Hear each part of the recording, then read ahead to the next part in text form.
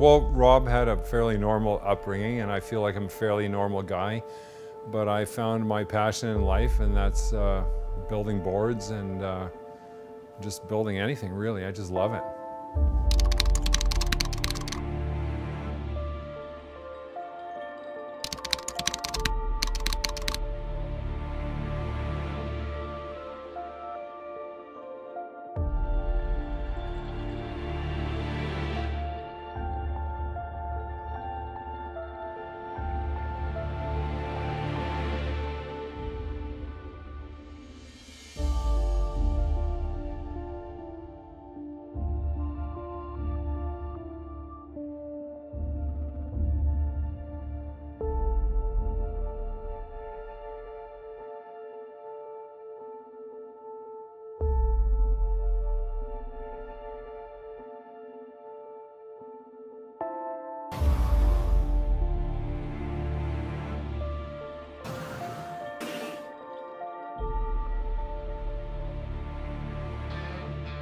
I started building boards around 1985, 86, and the reason why I did build my very first board is because shortboard windsurfing was just coming on the scene, and there just wasn't any boards around that suited me, so I decided to make my own. I'll never forget it. I bought a Clark blank from a long-time supplier of mine. They still supply me with a lot of my materials. And at the time I was working up in Seashell with my father building a house, and I shaped this thing on the construction site. That very first board worked out incredibly well, and I think it's still somewhere collecting moss somewhere, but it was a great board for at the time.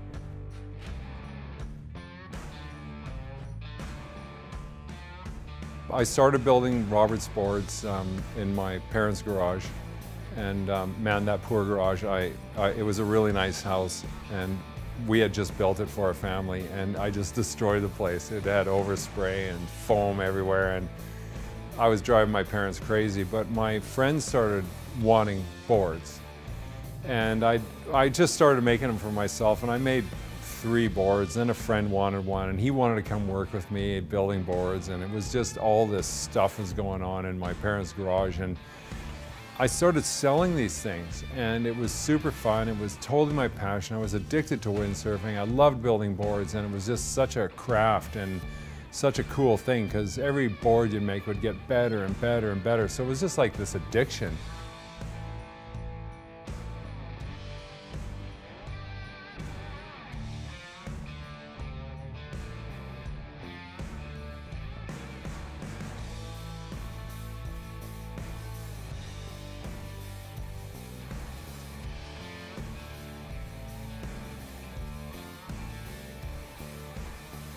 I asked my dad, I said, hey, you know, you mind if I just keep building boards this summer? And he goes, yeah, you can build boards. So I built boards, and it never stopped. And I just sort of went with these ideas I had, and it just kept building and building and building, and moved into the very first carbon fiber epoxy boards, and no one was making them at the time, and I kind of figured out how to make them. Just through trial and error and a whole lot of work. Even to this day, our techniques, I believe, are quite a lot different than most board builders, because I learned this stuff on my own. I never read about it. Custom board builders were quite plentiful in the 90s. Like, that's where you got your shortboards from. And production stuff was just starting. Like, it was just starting to come out. And there was a lot of failures in production. You know, there was, you know, boards would delaminate, they'd break, they were just not getting their act together. So custom boards were really what you wanted in windsurfing at the time. You know, but as production came along and they started doing a better and better job, you know, a lot of these custom board builders sort of disappearing because they couldn't compete against the prices that were offered from overseas. Like it's a given. You just can't go up against somebody that's making hardly any money during a work week. It's never been like a super awesome money maker, but it's proven to me that it's been worth millions as far as my lifestyle. Like it's worth so much to me, and I don't think you can buy that.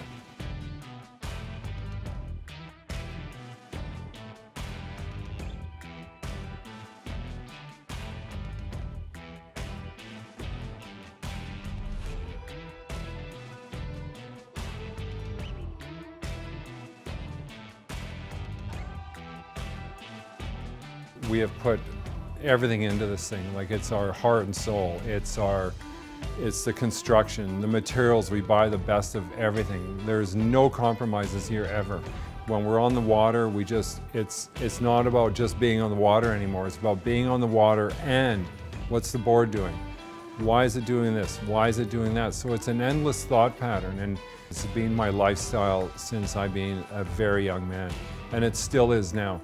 Like we go out there and we are addicted, you know, and we just feel like the sky's still the limit, the creation is still there, and the passion is still there. It's never left.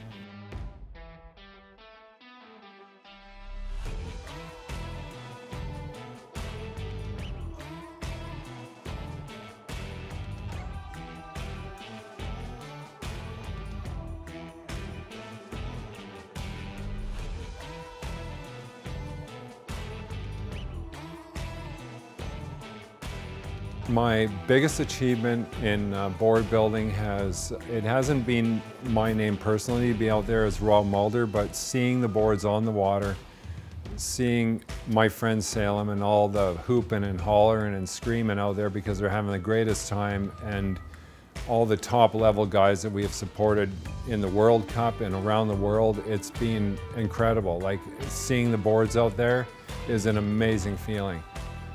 And just the friends that we make through this whole thing, like we're all a big happy family. It just seems like you go out there and everyone comes in happy and they're talking about that jibe they made. Did you see that jibe? Where I'd like to see Roberts in the coming years is just like every other year, just to keep continuing with this process of innovation and, you know, passion and all that. We need to have that to make this whole thing work. It's not a money machine. It'd be nice to be making more money, but in the future, you know, we still want to keep this going. I will never stop building boards. It is my true passion, and I need to do it. It has to be done.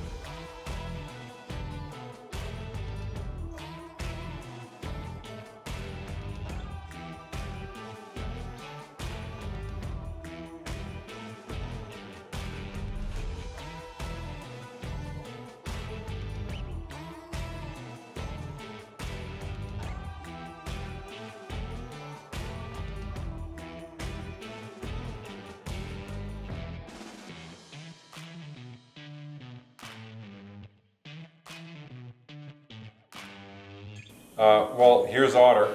He's our, he controls everything in the shop pretty much, I think. He's the most important person, and he truly helps out with the people walking in.